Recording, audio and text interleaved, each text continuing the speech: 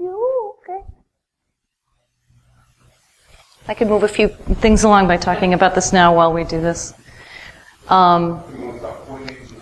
Basically, I do end up doing a review of modulo math because when I've talked to people about it, saying, this is the basis of cryptography, and they're kind of like, yeah, I remember learning that. I think we do that in like the 6th grade, where you have remainder, like you do like 27 divided by 6 is 4 remainder 3. And at the time, I remember doing that, and I think it was about the 6th grade, and I was like, why would this ever be useful for anything? And I went to Boston University to get my master's in computer science, and I went, oh. My entire cryptography course was an intensely deep study of modulo, because that's what all the cryptographic algorithms are based on. They're based on the fact that if you say 27 mod 6, which is basically 27 divided by 6, whatever the remainder is from that, the remainder is 3. But then if you say 33 mod 6, you also get remainder 3. So if somebody says, I have a number, guess my number, if you do mod 6, you'll get 3. You can't know for sure what it's going to be, because it could be any number of numbers, right? It's number 3. That one. Yep, I'll do. So imagine that you have these huge, huge numbers with hundreds of digits. Is it going to open? Let's get a lot of pictures in it. Pretty pictures. So if you have these huge numbers, and, oh, there it is, PowerPoint, yes. And then all you know is what the remainder is at the end of doing some operation with these numbers. It's impossible to know what the starting number was. And that's the basis of Diffie-Hellman, RSA, and also elliptic curve cryptography.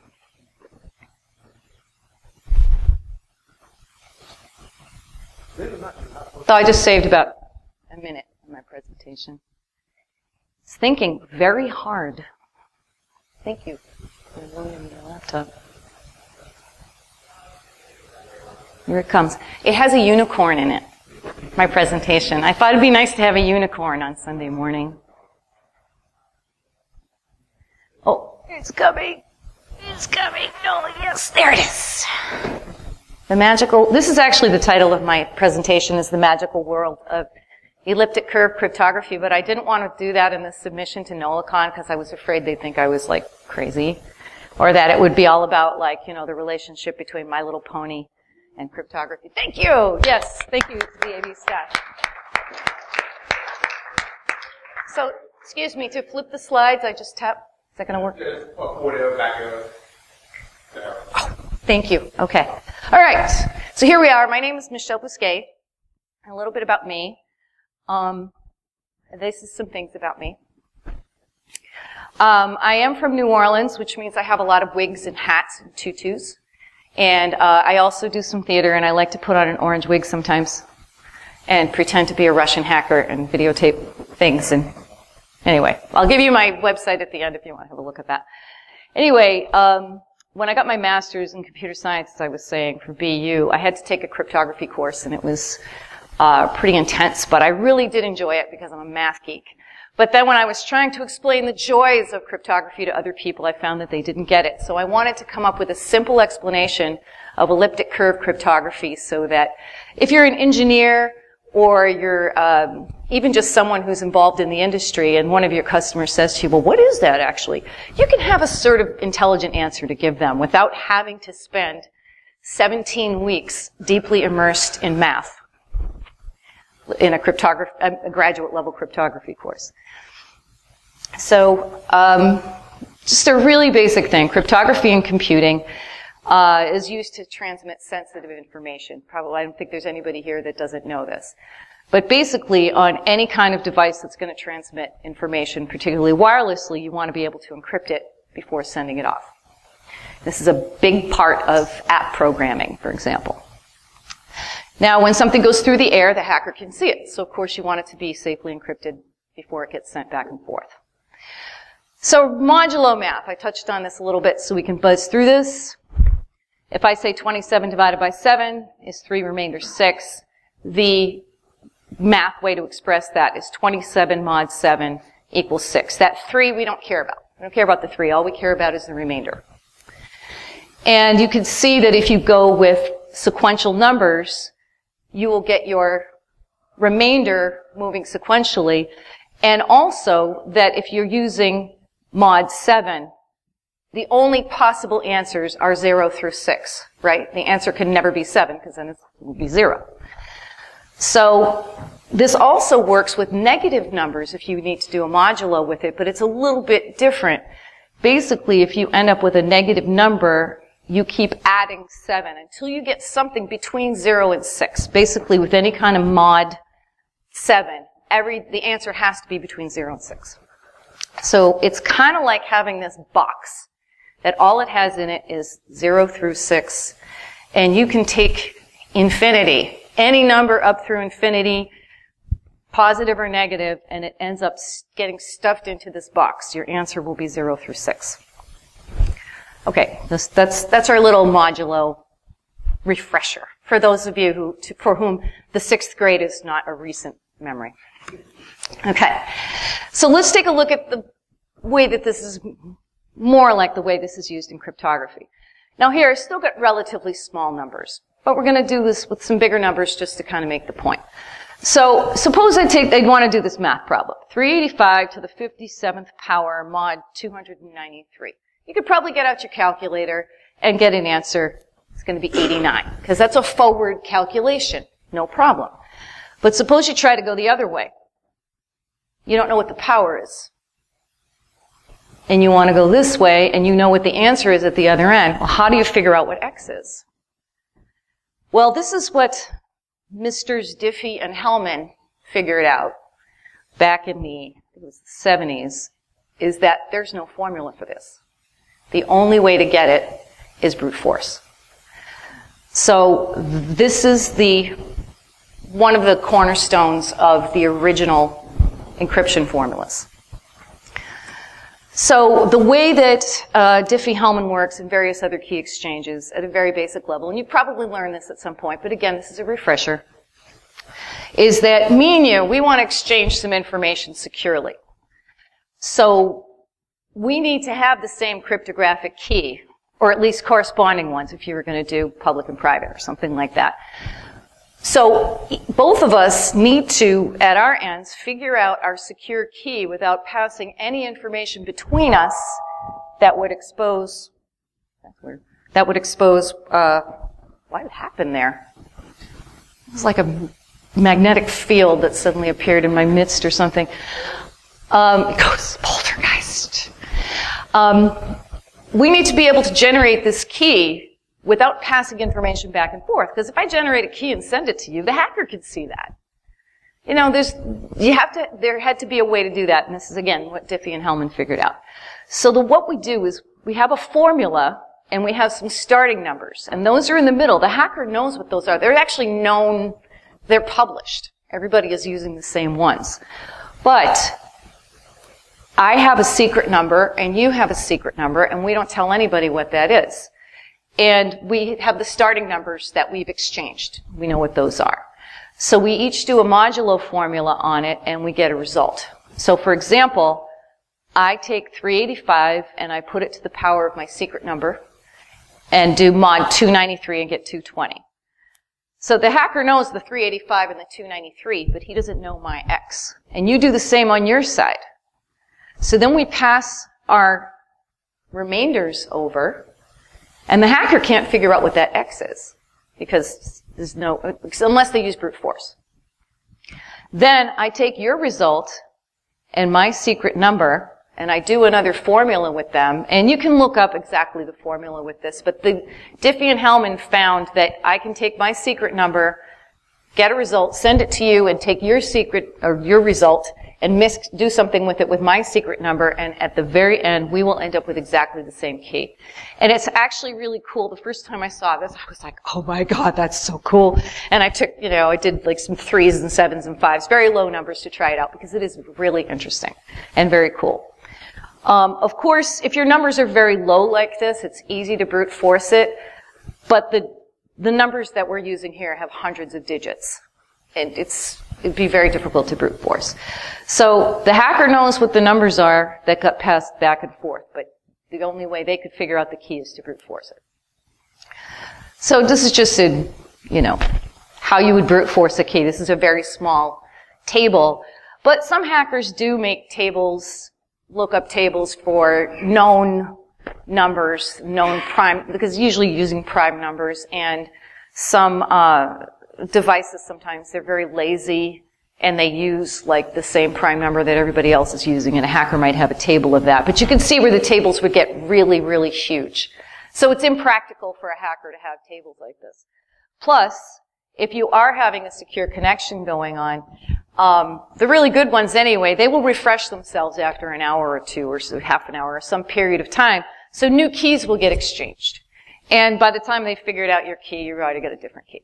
So ideally, that's the way it works, and it keeps everything secure. So all this is going on. Every time you go onto your phone and buy something on Amazon, all this is going on in the background.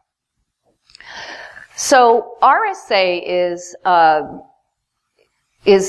standard that's still safe to use. It's Diffie-Hellman, I don't think it's all by itself isn't used anymore. RSA has a little more complicated math going on, but it's the same principle. And it is safe to use, but every few years, NIST and other organizations start recommending that the keys are getting too small. If you want your devices to be secure 5 years from now, you need to bump up from a 1024 size key to 2048. If you want it to be safe past the year, 2030, you're going to need to bump it up again. So the keys keep getting longer and longer and longer. And when they do that, it takes more and more power and more time to generate the keys and to do the exchange and stuff like that. Maybe it's only measured in milliseconds, but we also, at the same time, we're getting less patient. The other day, I went on to Waze, which I use for directions, and I hit Waze, and I had to wait 3.5 seconds, and I was like, what? What? So then I went to Google Maps, and Google Maps only took like 2.25 seconds. I was like, all right, I'm going to use Google Maps now. We're impatient. And also battery power. When you have a device, how frustrating it is. Waze, another thing, is it just chews up battery power. It's frustrating. So, before I get into what ECC is, elliptic curve cryptography, it's not completely different method, but it's still the same idea of exchanging information where you and I can generate the same key without revealing anything to a hacker, but it uses a different kind of math. And just an idea here, these are the different key sizes for RSA and for ECC. And for a hacker to brute force one of these keys, look at the difference in the sizes. You can have a 138-bit key that takes the same amount that does the same job of a 1024. And smaller keys are faster to compute and use less power, especially if you're doing a lot of computing. This is going to make a big difference. And if you look also, as the size of the RSA key doubles, the ECC key size does not double. They get larger at a lower rate. So as we're going into these bigger and bigger keys, the divide is going to be even bigger. Okay, so let's see, how does this work? It's fancy math. There's a lot online about this, and if you want to get in deeper into the math after seeing this, great, but at least this will give you a foundation. If you, like me, came to a certain understanding and said, okay, that's all I need to know about that, then that's good too. All right, so these are elliptic curves. Remember in math class, the teacher would give you a formula and you had to draw a graph. So this is the type of formula that they follow. Something squared equals something cubed plus something times something plus something, right? So these curves, these are their formulas. And they're really easy to draw. You just pick, start off with x equals 0, and, you get 5, and on the one on the left. And then you put in 1, 2, 3, 4. So you can draw your curve. These are really pretty looking ones that are easy to see, and the numbers are very small. The constants are very small. We got 3s and 5s. There's some pretty intense formulas for these, but they all follow that. And we're going to just look at a really, really simple one today to get the concept of how these are useful in cryptography. So we're going to look at this one, and this is my disclaimer. If you use this for encryption, you are an idiot. But it's really good for illustrative purposes. So we're only interested in integer pairs. We're not interested in any fractions or decimal or anything. And this is true for ECC also. So we have some pairs here. And notice that we have the negative ones. We have 1, 3, and 1, minus 3. 4 and 4, 9, and so on. So at some point, the graph goes nearly vertical with any elliptic curve graphs. Let's go back a little bit and take a look at those. See how at some point they go nearly vertical, and you're not going to find any more integer pairs. So you need to just stick to the ones that you have that are within that. Okay, so here we have this curve, and we're going to perform modulo mapping on a graph. But you've never done that before. So the concept here is, remember we had that box that only contained 0 through 6, and all the numbers would get shoved in the box? We're going to shove everything into that part of the graph, the 7 by 7.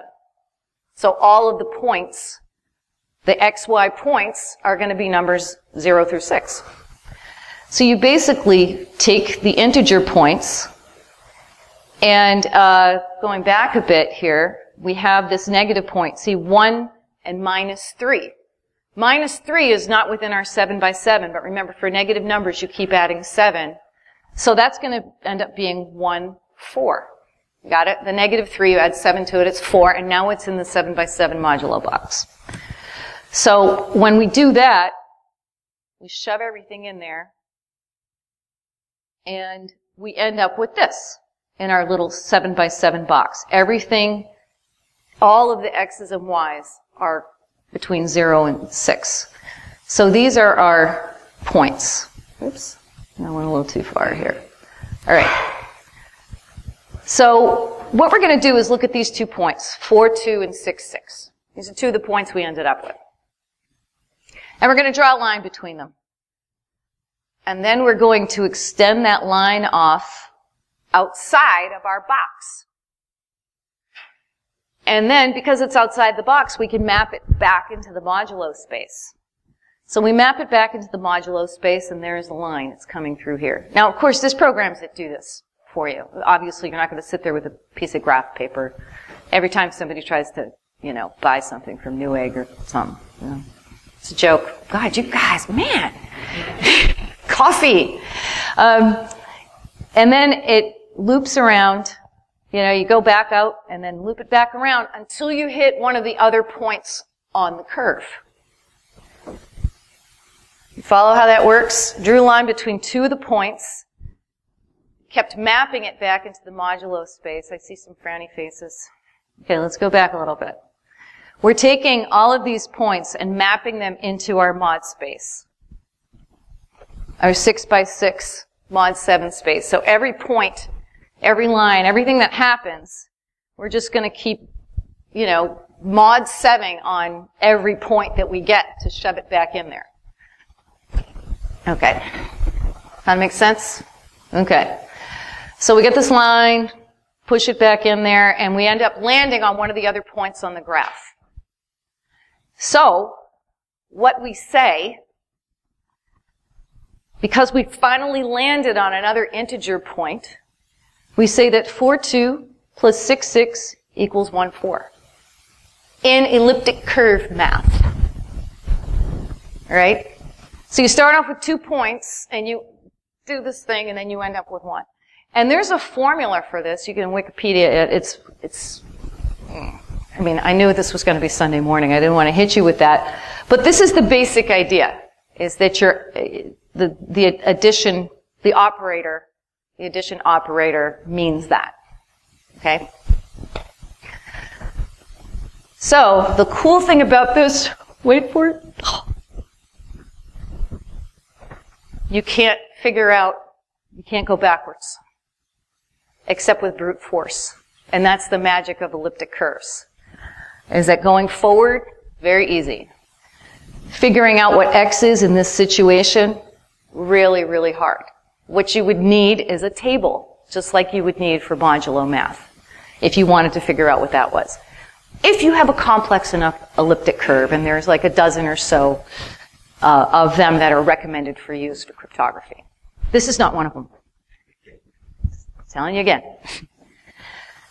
So, it's the same type of thing.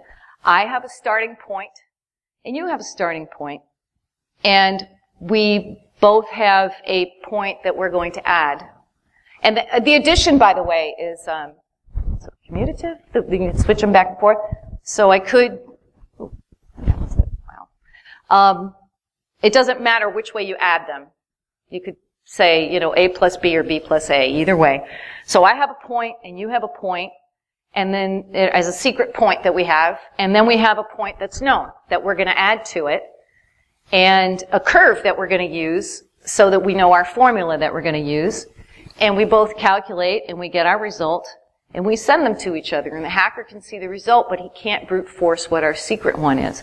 Then we do more math on the results that we got from each other, and we end up with the same key. So in this way, this parallels all of the key exchange concepts that we've used all along.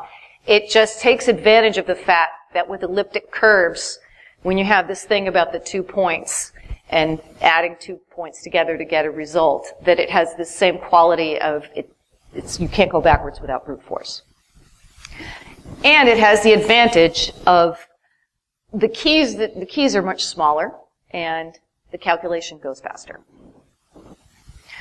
So, remember we talked about brute forcing keys when you're using modulo, the original type of modulo math.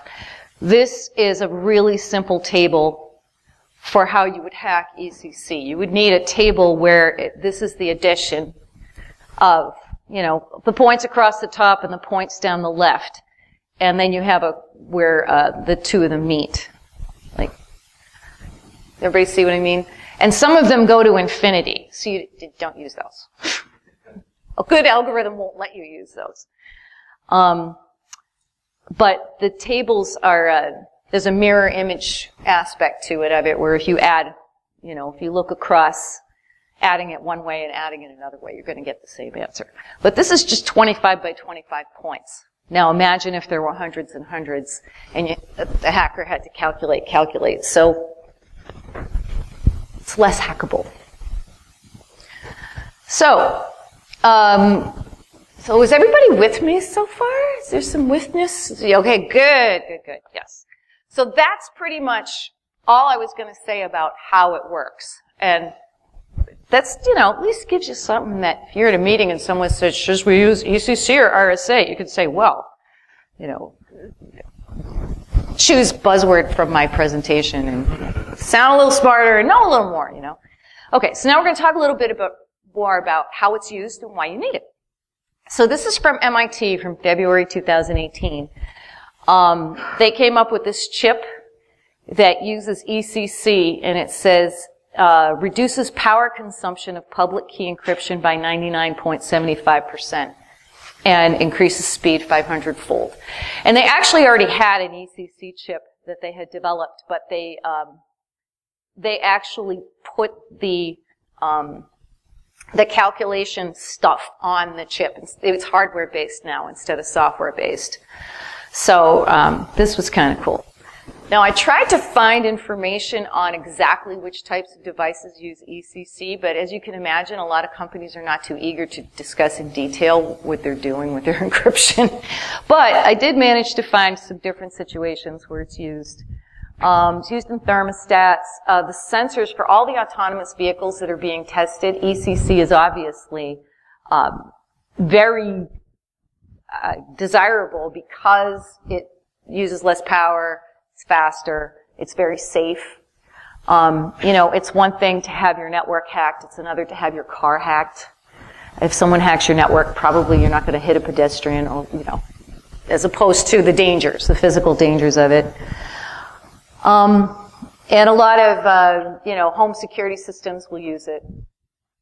And most of the mobile devices have it available to apps. If you're developing a mobile app, you have the option of using ECC for your app, as long as you build it in. So that's basically why you would want to use it. It's more efficient, uses less power, better safety with smaller keys. And that's all I have to say about that today.